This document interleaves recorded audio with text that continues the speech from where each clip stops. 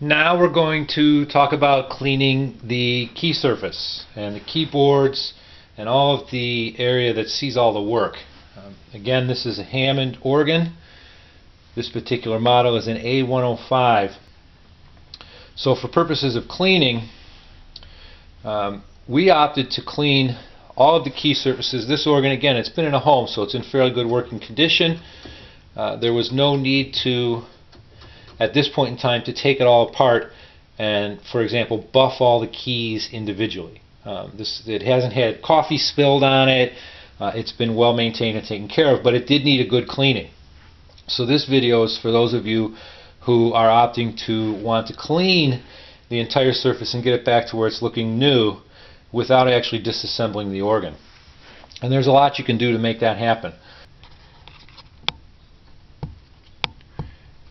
So if you look, you can see we've got all of those corners nice and clean. And this is a matter of you want to come in here real tight and clean. There's spaces in here and you can get in there. Now you get in there with a rag and try to clean it with your thumb or something, you're not going to get right in the corner. We actually went in and cleaned all these corners out, all these edge lines out with Q-tips, and they work fantastic. And you just put some, you can use just a basic cleaning product, even just an all-purpose cleaner. A mild cleaner like Windex works really well. Don't use a detergent cleaner like Fantastic or 409 or something like that. Then we went through and cleaned off all the switches. You can get in here and actually clean off a lot of the gunk. This area gets very, very dirty from people using it. In this organ, we could barely read the letters on the run and start switch. And that's a matter, again, now this we cleaned with a toothbrush, and we used the same basic, a water-based cleaning product, because we didn't want to take the finish off, we were just amazed at how well it cleaned out. We do the same thing in the other corner down on the other end. That cleans all the nooks and the corners out. Cleaning this surface around the tabs and cleaning the actual plastic tabs, cleaning all of the keys, both upper and lower keyboard, all done with a mild detergent cleaner. Again, something like Windex or something like that works fine. You don't want to get anything that's too abrasive because they are plastic and you don't want to hurt the plastic. Now, cleaning the drawbar surfaces, we did the same thing. Again, these tips are plastic, so you can go through and clean all of these. Be careful if you're going to go in between the drawbar shafts. What I opted to do is there's a lot of oil and gunk that builds up underneath these tabs, and you can't get in there to clean them because this takes up the space.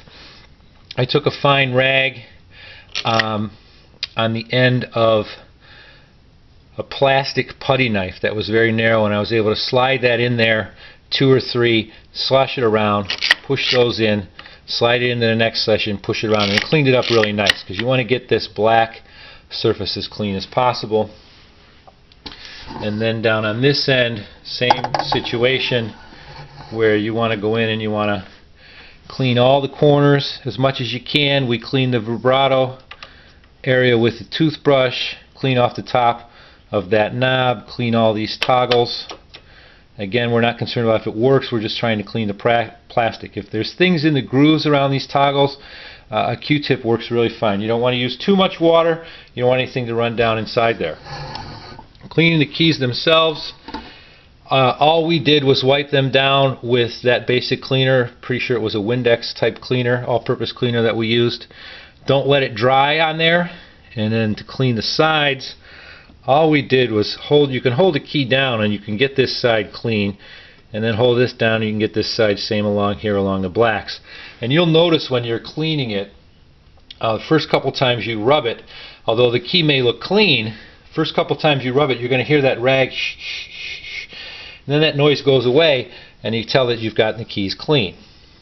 There are minor scratches in these keys from 50 years of being played, but again, you can look and see it wasn't worth disassembly and trying to buff them all by hand. This was all done with the organ assembled.